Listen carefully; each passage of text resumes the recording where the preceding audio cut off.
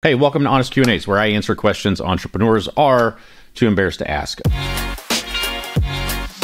Today, we're going to be doing personal branding. And for context, I am Ray Green. I'm the founder of Repeatable Revenue, which is a growth coaching and consulting business for service providers. And we teach, people to build their consulting business and help service businesses like MSPs scale their sales teams. So I'm going to go through these questions just one by one here. I've got one here that says, I'm too embarrassed to post anything because I won't get any likes or comments. Any advice? If you are reluctant to post, stop and ask yourself, who are the 5 people that you are actually concerned about what they think? Because what I have found, it was true for me personally, and then what I have found in working with 150 consultants and clients, there's usually just a handful of people that you are scared of what they think.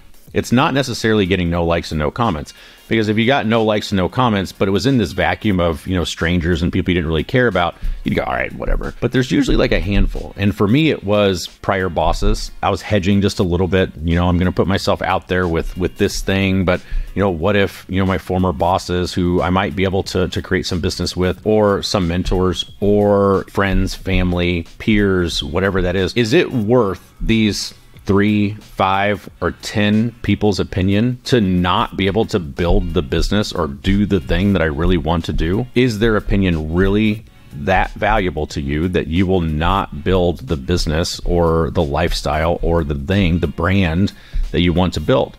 And that's just that's a trade-off. That's a choice you're going to make. And if you want to block a few people, right? And then, give yourself some safe space to put yourself out there. But for me personally, I wasn't going to let a handful of people get in the way of building the business and the lifestyle that I've been able to unlock. And I'm really grateful that I did. Second question is, I suck at writing and speaking on camera. Should I do it anyway, even if it sucks? Listen, I can relate to this. So first of all, writing came really easy to me, but I understand that writing for me is like video for some people. And I would pick the thing that you prefer to do first, right? Like if you're a better writer, then start with writing, right? And stick with writing, and focus on that, and improve your copy, improve your writing, improve your messaging, improve the pillars, improve feedback that you're getting from from your audience and things like that. So like stick to the one that's easy. Like don't start with something that's going to make it like incredibly tough, like monumentally difficult to do, because you just won't get in the cadence of doing it. Or you look at it and you say, you know what, I don't feel like I'm great at writing, and I don't feel like I'm great at video. Like I'm just not great at creating content. The question is like, should you do it anyway, even if it sucks? In my view, yes. It was difficult to turn on this camera today. I am a year into this of recording videos. I still get a little bit of all right, this is going to be tough. Do I have to do this? Well, maybe I shouldn't.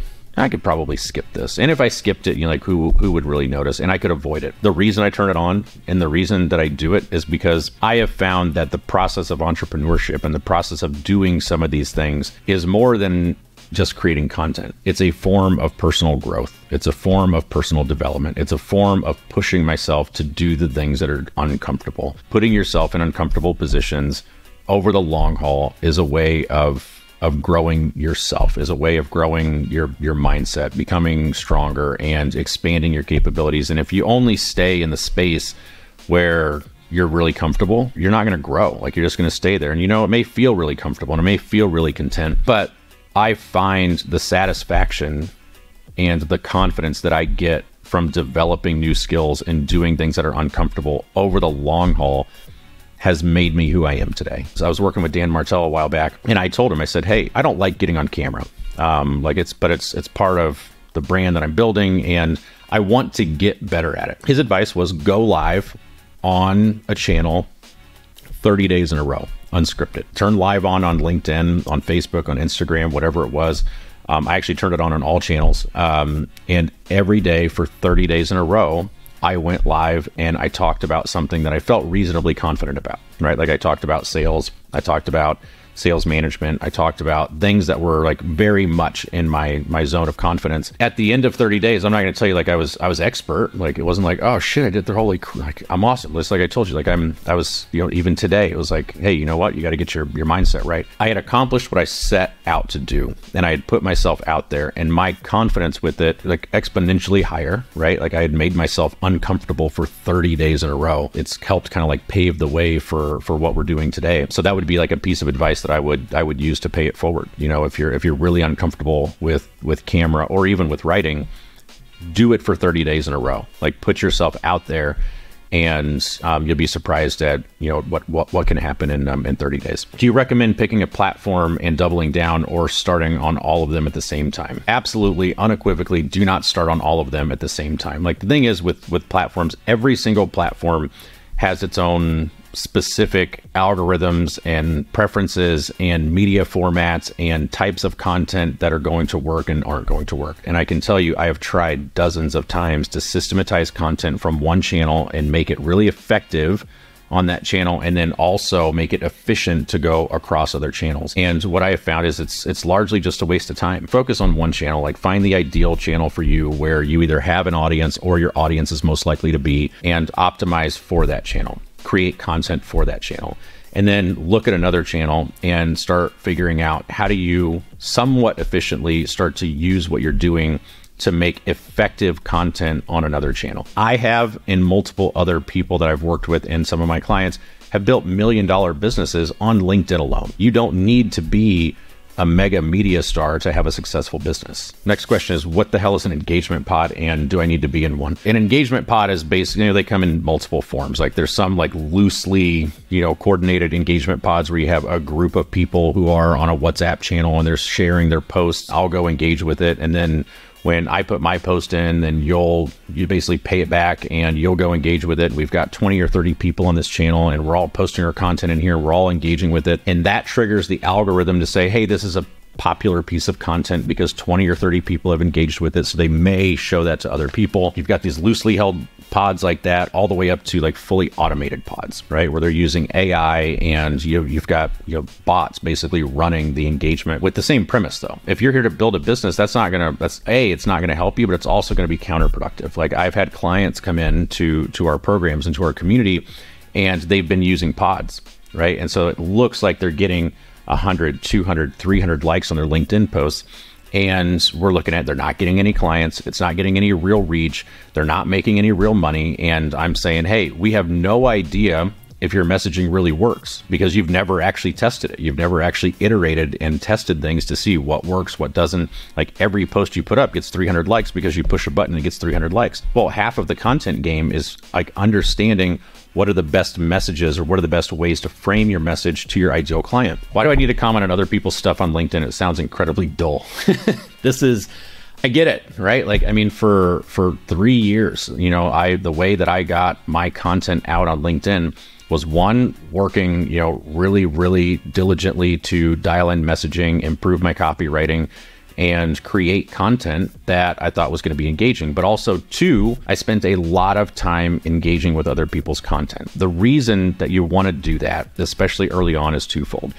One is, when you're engaging with other people's content, the algorithm, and you don't want to get into algorithm hacking or chasing that too much, but it is true that LinkedIn and other platforms will effectively give your content more boost and more reach if you are engaging with the community and the platform. And it's usually true of DMs too, right? So if you're engaging in your DMs and you're engaging in other people's content, the algorithm, the system, in some ways rewards you in your content for that, and so you'll get more reach. The second reason you want to do it, especially on platforms like LinkedIn, is you want to be really targeted, right? Like with who you're engaging with. But if you find the right communities and the right people to engage, it's also a great way to get your name in front of people, right? So if there are some big influencers who are also talking to your audience, they don't have to necessarily be competitors. They don't have to be a direct competitor. They could be somebody that sells a different type of service to your audience. But if they've built up a really big audience and then you start engaging with their content,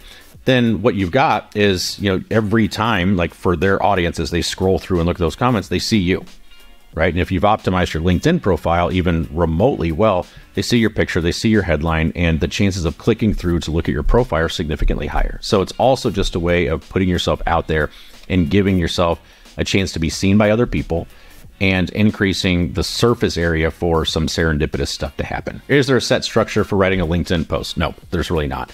I mean, there's some basic guidelines. I mean, what I would say is you want a really interesting hook. You know, you want something that, you know, they call them scroll stoppers, right? Like, you want something as somebody is going through their feed, what is a hook, the first line or the first two lines that's going to make them stop, that's going to catch their attention? Can it be something that is kind of a call out or something that, a pattern interrupt, so if you, and I would actually recommend, like, go through your feed and look at the things that make you stop, right? And then start a swipe file of those. Like, go, oh, that's interesting. Then, you want to make some points, in your post. And I'm not big on like, templates or, making it too structured, but you do want some white space, right? Like, so you don't want big blocks of text like this. You don't want paragraphs. You want to space that out just so that the eye can skim it. Like, the more white space that you have, the easier it is to read, which means the more digestible it is, and the more people are actually going to engage with it. As of time of this recording, this shit's always changing, but as of the time of this recording, LinkedIn's, giving a lot of favor to media, like, images and things like that. If you've got some good media and you've got a good hook and you've got a good point and you space it out, I think you're going to be good. What I would be cautious about is finding, 3 or 4 or 5 templates and just using those all the time. Because what that does is it basically puts you into the mix of everybody else. And one of the things that's really important in marketing or content in general is you want to stand out, right? Like, you don't want to just blend in with everybody else. So if you see everyone using the identical format, take what you can from that, but don't just replicate it. Like, you want to differentiate yourself in some way, shape, or form. How can I grow fast in a year? Like, this is the question, right? Like, how do we grow faster? Here's a couple things that I would recommend. If you want to grow really quickly in a year, is I would recommend first get really clear about who you are writing to, or who you are recording for, who you are creating content for. You don't want to serve just everybody, right? Like, if you do that, you end up with really generic messaging, everything gets diluted. And you're also just in this space of like over competition because people are doing the same shit. Define your niche, define your audience and your target market. Do some research, like actually have some conversations with them. Ask them, what are the problems that they're having? How did they describe the problems that they're having? What are some of the mistakes that people are making right now that are not going to get them the results that they want? I would focus on consistency. I wouldn't necessarily say, hey, just volume is everything in the early stages. Volume can actually help you figure out what you need to say, what you need to do, how you need to position things, how you need to message things. So early on, especially, volume can really help you accelerate the process. And over time, that volume, that quantity will help you identify the quality that you need. And then you can either pare down or you can scale up the quality from it. In terms of brand, like, don't be afraid of putting yourself out there. If you're trying to get clients, like, one of the things that I see a lot of times is people are putting content, but they have no CTAs. Like, they have no calls to action. They are never actually asking people to do business with them. They're not reaching out to people in DMs. They're not looking at people that view your profile on LinkedIn and saying, hey, how can I help? So there's all these other things that you can do. And if you want to grow really quickly, you've got to be willing to invest the time, invest the effort, make iterations, learn from what you're doing, and put yourself out there, both in terms of the brand and content and in terms of asking for sales, making calls to action, and moving your business forward. So I hope this has been really helpful. I look forward to the next session on this. This was a lot of fun. Adios.